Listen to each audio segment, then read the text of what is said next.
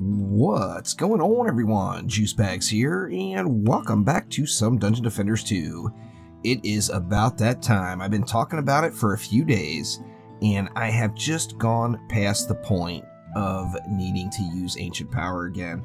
I was planning on climbing Onslaught floors, but of course then we got the announcement that Onslaught is going to be changing and the 3 map floors are going to be going.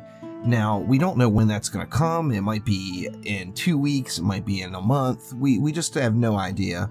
So I decided, rather than to push the 3 map floors right now, I would go ahead and focus a little bit on Ancient Power.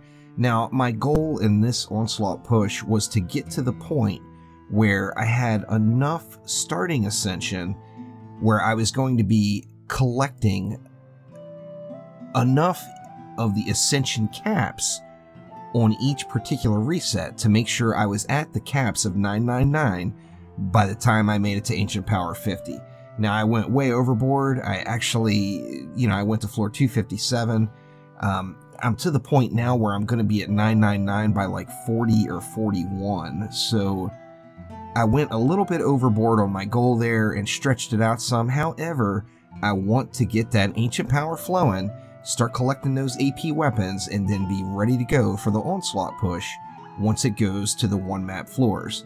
1 map floors, of course, is going to mean just a super climb, and I'm hoping to actually be at the 999 Ascension caps by the time I get to that point. Now, this time around, I'm at Ascension 1620, and I made it to floor 257, so I'm going to be gaining the 5% gold, the plus 5% XP, but then plus 224 to my talent caps, and plus 363 to my minimum Ascension level. So that's going to put me in a real good spot as far as minimum Ascension goes, and just naturally progressing up, I'll be able to get to those talent caps very, very quickly. So without further ado, let's make it happen. See Mana Node to gain Ancient Power.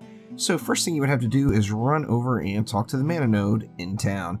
Now, I am going to be doing an updated Ancient Power video here really soon, and I'll go over kind of all the ins and outs of Ancient Power. It's been a little while since I've done one. There is a current Ancient Power video on the channel.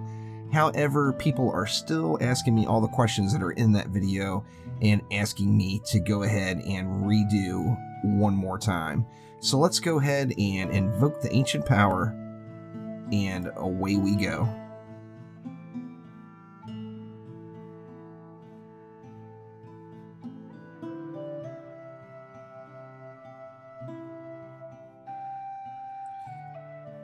And I got a bow out of the deal. Very, very nice. Of course, every time you use Ancient Power, you do get one of these prestigious weapons. And let's take a look and see how that bad boy rolled. Not the greatest.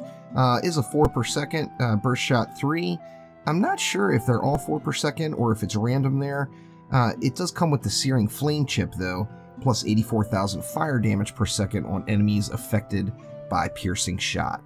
So there we go, that is Ancient Power number 16, and I am ready to begin the climb again. As we can see here, everything is back down to campaign level. So thank you once again for watching. Click that like button, please subscribe to the channel, and I will be back soon with more Dungeon Defenders 2. Thanks again, I'll see you next time.